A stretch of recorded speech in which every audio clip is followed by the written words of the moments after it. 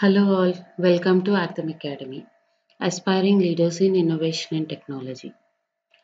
So in the series of blogs, we are giving so much of information about different aspects of CEA or FEA concepts.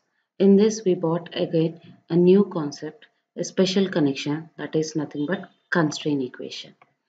In this video, you can get the information about what are the special connections, why it is useful, how the working style of constraint equations in the complete model, how many types of constraint equations are there. Majorly, to conclude in one sentence, we will use constraint equations for the special applications to simplify the complex models without compromising in the functionality and get results in a faster way. Let us start the video. What are constraint equations? Constraint equations are nothing but nodal degrees arises in finite element in the application. That means you can see a coupling of rigid floor to its boundary nodes in a framed structure. That means, so we are going to grab the nodes in a framed structure for the application of some load or replicating the simplicity of it. With the examples and with the types, we are going to explain in this. This video talks about, as mentioned earlier, the types, functionality, equation, along with the practical applications. Tying different types of elements together, which will reduce the complexity and creates the proper connectivity in the complete model. That means it meets the requirement of overall compatibility. This is where commonly we'll apply constraint equations. What are this? What this does? This allows you to relate the motion of different portion of the model through use of an equation. That means to wherever these constraint equations are defined according to the type and functionality, it will give the relative motion of that particular set of nodes. How it is, we will see now. The equations relates to degrees of freedom of one or more remote points for static, transient, harmonic, modal analysis systems. That means these constraint equations are applicable to these many types of analysis. Always remember, constraint equations are linear combinations. That's why we are simplifying our model to reduce the time and complexity. Coming to the definition of it, what it is. Constraint equation is nothing but a complex relation than a coupled DOF. Degrees of freedom, we know, right? For each node, different degrees of freedom is there. If we are coupling those degrees of freedom to one particular master node, then that relation is called CS. Always CS is a linear equation relating to displacements. What are the primary variables of FEM? Those are nothing but displacements. So directly CEs are related to displacements at nodes that are created. That means if you can see in the picture from the center, it is connecting to some nodes. All these are connected through some system of linear equations, and in which way they are related in terms of displacement based on degrees of freedom.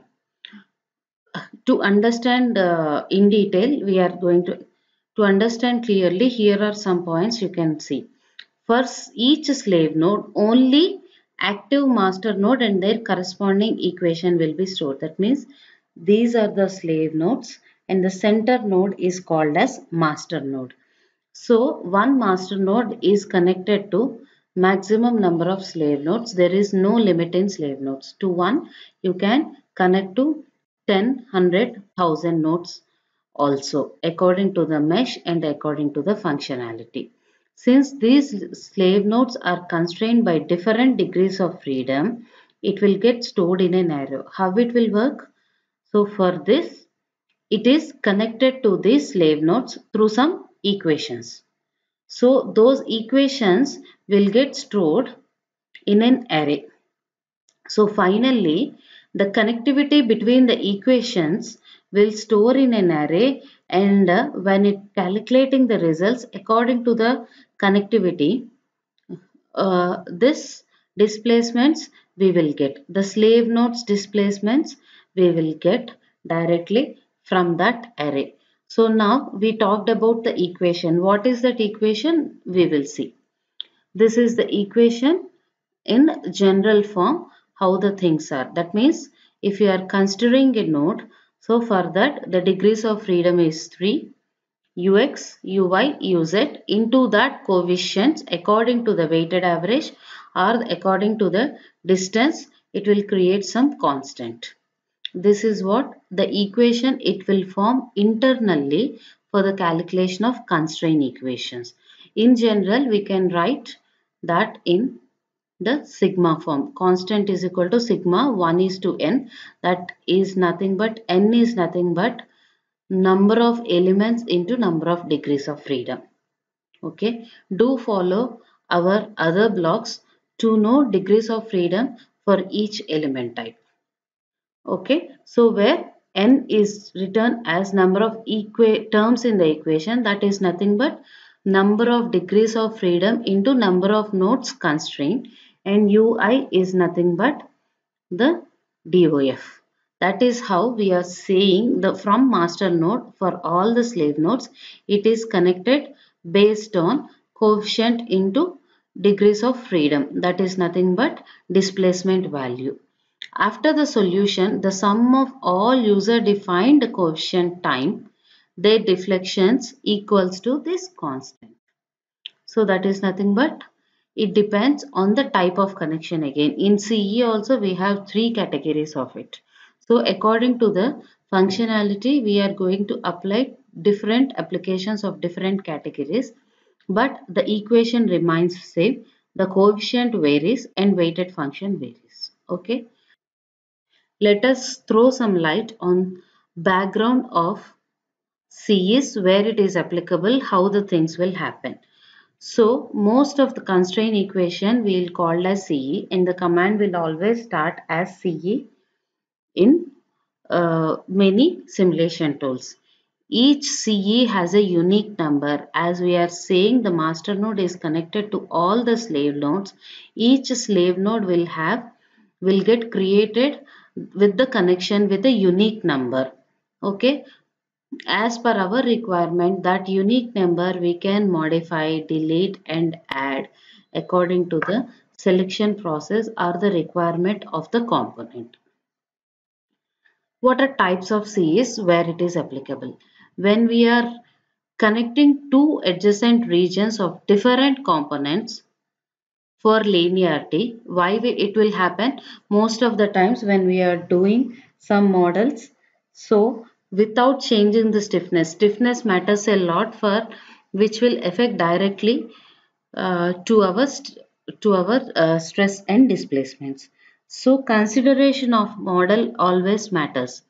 For that, when we are connecting two adjacent components, we can use this. What is that? CE interference. So both components will get connected based on this CE interference. It will act based on the coefficient and weighted average.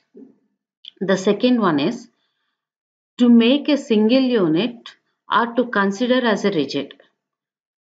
The best examples given here are for modeling of a vehicle rim, wagon wheel or bolted joint in a complex 360-degree model. All comes under this category CE rigid region.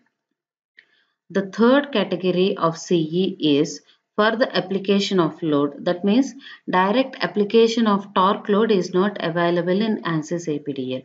Rather than changing the moments into forces with respect to distance, if we apply through the master node, it will get calculated automatically based on weighted average and the coefficients. That is what the third type is. That is nothing but CE for load application. As the name indicates, we can see we can apply all types of load when we have this kind of CEs. Let us go into details.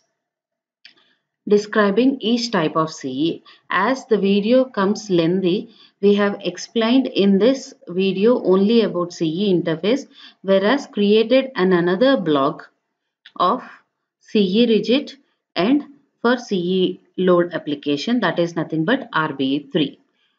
Now focus majorly on CE interface. What is interface? Interface is used to tie together two regions with dissimilar mesh. The command for CE interface in ANSYS is CEINTF. So that means it represents the CEs based on two different regions. What are the applications? We can use not only for dissimilar meshes, we can also use for dissimilar element types. But before that, let us know the process. At the interface, if we have two different regions, one having very coarse mesh and another having very fine mesh, then how we have to do it?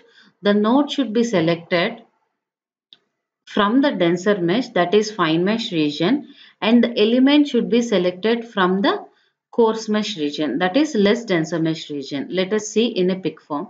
So you can see this is denser and this is coarser mesh. So what will happen here is it will get interpolated based on degrees of freedom. Then it will relate the constraint equations at the interface from A to B. The stresses across this region is not necessarily continuous. Nodes in the interface region should not have specified constraints. Whenever we are applying CE interference, this is majorly to capture the stiffness of the complete structure. At this particular location, it may locally get over constrained. We should not consider exactly that stresses. Okay, but definitely we have to do this for consideration of the stiffness or connecting two dissimilar meshes. You can see some of the practical examples here. Connecting dissimilar mesh. If two meshed objects with different node patterns, we can create CEs to connect them. Automatically calculates all necessary coefficients and constant. This is between 3D to 3D. This is between shell to shell, that is 2D to 3D. We can even connect from 2D to 3D as well. So these are the practical applications where we can see where we need to have definitely of hex mesh, but it is not possible. So this is the best way to do. The other one is connecting dissimilar element types. If we need to connect element types of dissimilar, here in the picture you can see 1D to 2D we are connecting. This is where it is helpful. So this is the best way to do. Another procedure is also there. Some people may use MPC algorithm as well. How it will do? It will connect from beam to solid or shell to solid, etc. These are the major connections which we will use for CE interface. Okay. Hope you have a good knowledge on where to apply CEs and why to apply CEs, what need to consider in CEs. See our another blog which have created based on CE region at RB3. Thank you. Have a nice day. Keep learning.